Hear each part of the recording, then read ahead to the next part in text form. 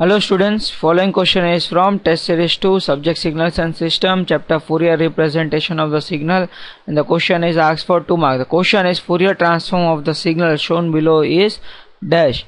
So what we do over here is we have taken the following signal given, let it be x of t. So what we will do is we will take derivative of this signal. So derivative of this signal looks like this. Fine.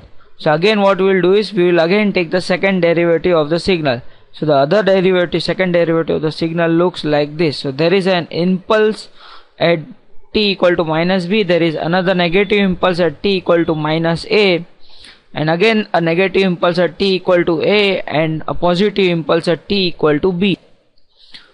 So what we have is x double dash of t would be equal to a divided by b minus a times delta of t minus b plus delta of t minus t plus b minus delta of t minus a minus delta of t plus a.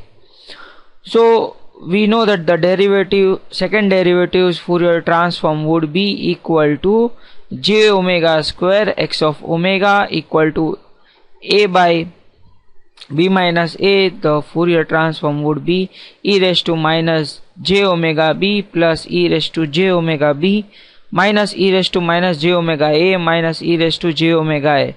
This part is nothing but cos omega b. Again this part would be cos omega a. Actually it should be twice cos omega b and twice cos omega a. Hence what we have is x of omega equal to twice a divided by b minus a times cos of omega b minus cos of omega a divided by minus omega square. This is from this part. If we rearrange the term, what we get, our final answer is option C. Thank you.